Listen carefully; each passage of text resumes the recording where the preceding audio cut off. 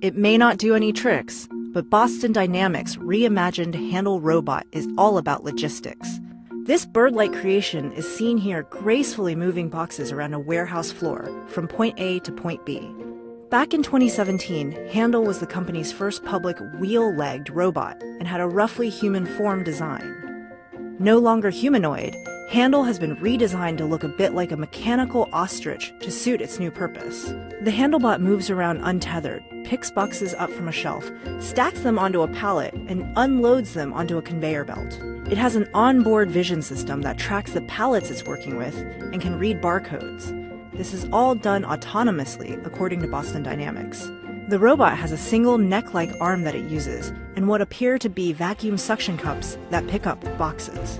The ones used in this demonstration weigh in at 11 pounds, but Boston Dynamics says the robot is designed to handle boxes up to 33 pounds.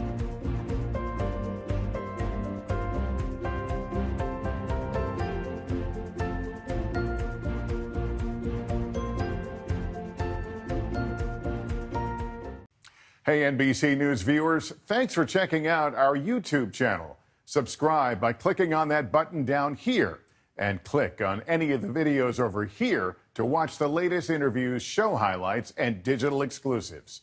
Thanks for watching.